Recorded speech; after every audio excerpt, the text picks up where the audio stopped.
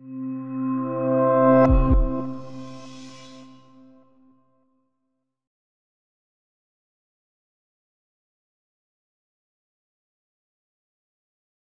video will show how to test for the required live load in the serviceability load case.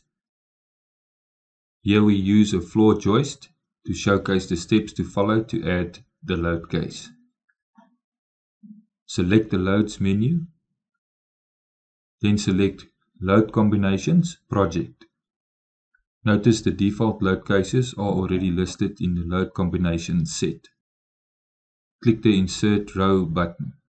The user-defined load combination window will open. Give it an alias that has not been used. Here we will use SA-LC30. Change the duration to long term.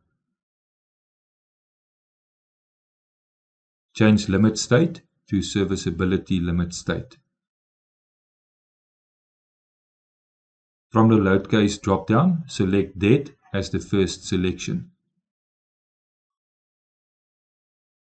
Change partial factor to 1.1. The reduction factor stays 1.0. Make sure dominant is ticked. From the load case drop-down, select LL3 as the second selection. Change partial factor to 0.3. The reduction factor stays 1.0.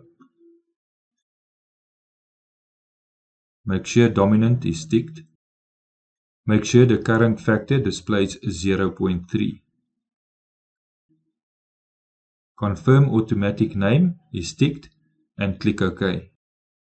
Notice that the system adds 3 required load combinations to the set. Click OK and redesign the frame. Use Shift and minus to move backwards through the load cases.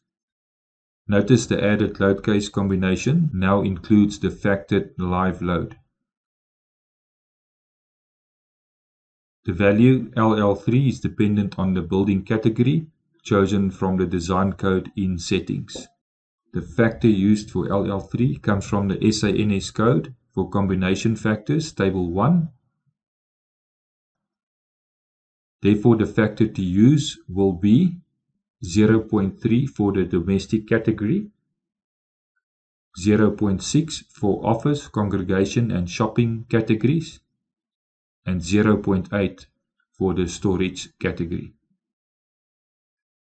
Make sure to add this load combination whenever you design for a floor, either in attics or as floor joists.